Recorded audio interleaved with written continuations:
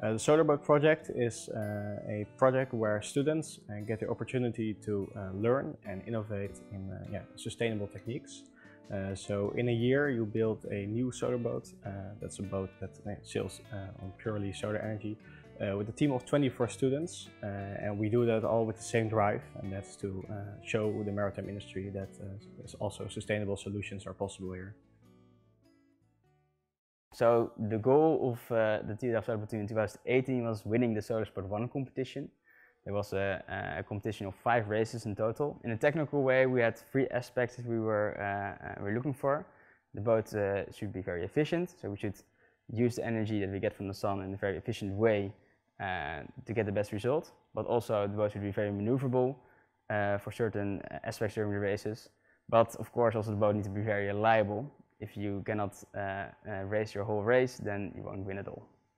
In this year we looked at what was done very good in previous years. So one thing was very good in the 2017 boat, they were very maneuverable.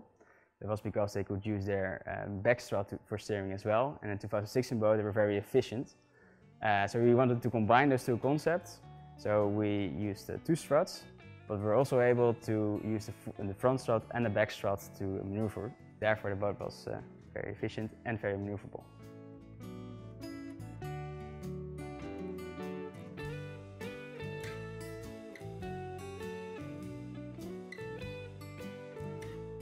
So this year we're going to participate in a different class, which is the Monaco Offshore Challenge. This is a different class in which you sail on the open sea, which is very different from previous years, in which years the boats were designed for inland waters, which means canals and lakes. And this year we're really going on the open sea, which means rough weather and bigger waves. So we're going to design a much sturdier, bigger boat. The difference between last year and this year is also that last year the boats were built for 1 person. This year we need to carry 3 people, so that's really going to be a big challenge, and our goal is eventually of course to win the Monaco Offshore Energy class.